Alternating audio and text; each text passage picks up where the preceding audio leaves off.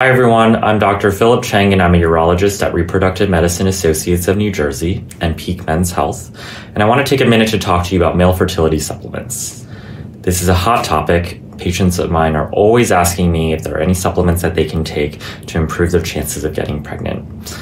And the bottom line, unfortunately, is probably not. These supplements contain an assortment of vitamins, minerals, amino acids, and antioxidants, many of which are already naturally occurring in the foods we eat.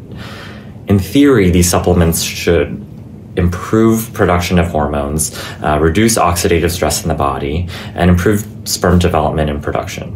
Some of the most popular supplement ingredients include vitamin C, vitamin E, L-carnitine, zinc, folic acid, CoQ10, and selenium.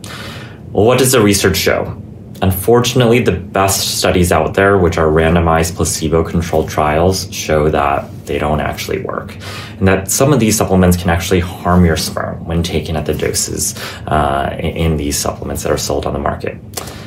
Instead of taking these supplements, I recommend eating healthy foods that contain these ingredients naturally, and which you can find online, and making lifestyle changes. That includes regular exercise, weight loss if you're overweight, and avoiding use of substances such as tobacco products, alcohol, and cannabis, which have all been found to be harmful to sperm.